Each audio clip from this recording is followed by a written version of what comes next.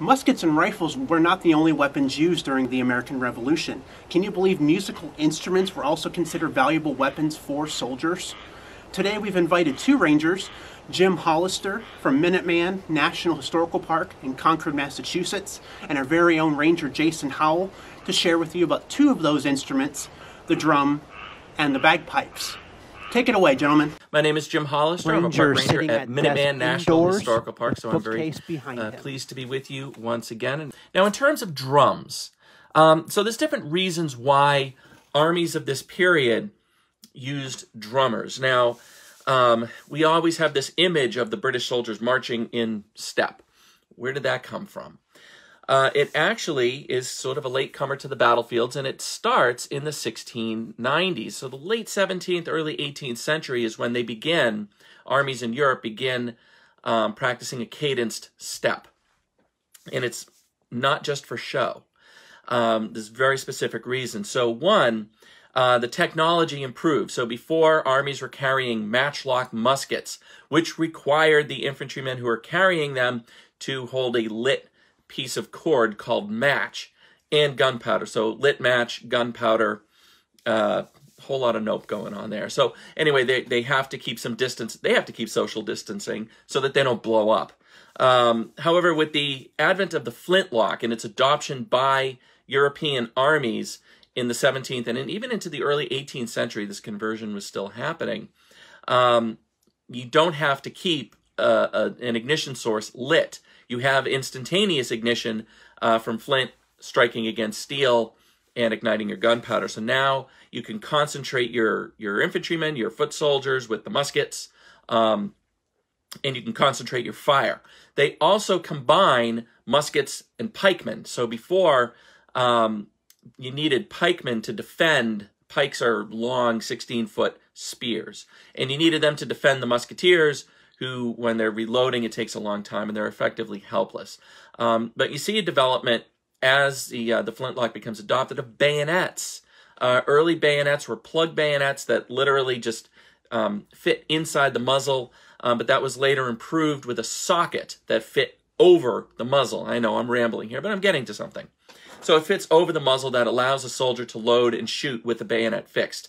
So now you see, you know, the classic infantry infantry weapon system of firearm and bayonet, close order. So the cadence step comes in when, you know, soldiers marching along a road or across a field, you know, on a route march, are usually in a column, whether it's columns of companies, you know, meaning about, say, 15 men across, or half companies, about 5 or 6 men across, columns of platoons.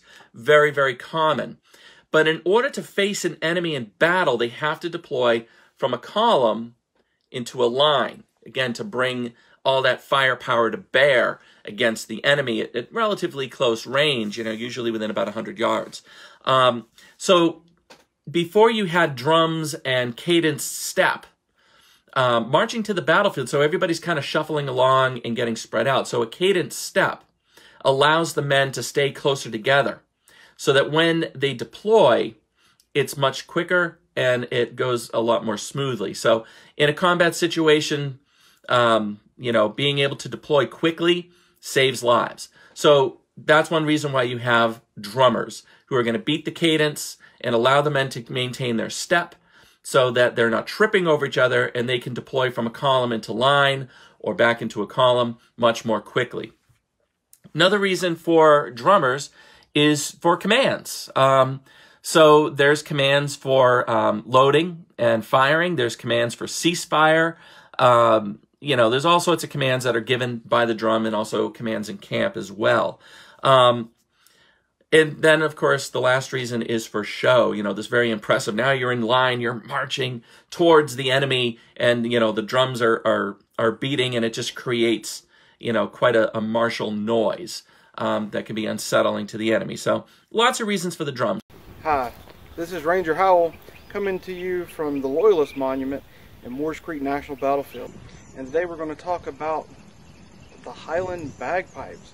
The Highland bagpipes, what they were used for in war, just like the drums, they were used to signal to march forward, to retreat.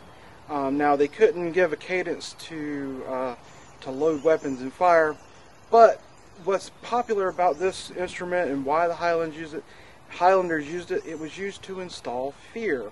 When you heard these pipes coming down the road, other soldiers from different countries, or they would hear them pipes and they would know that the Highlanders were coming.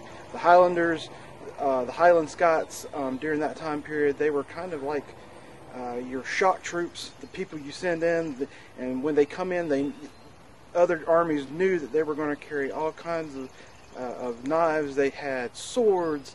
They were huge, broad-shouldered men. They were feared by many people. So when these pipes started swirling and you heard them miles down the road, you knew you were in for a fight. So today we're going to play a little tune for you. I'm going to play an 18th century tune. It's called High Road to Gearlock. We don't know if it was played here at Moores Creek, but it's potentially a tune that could have been played.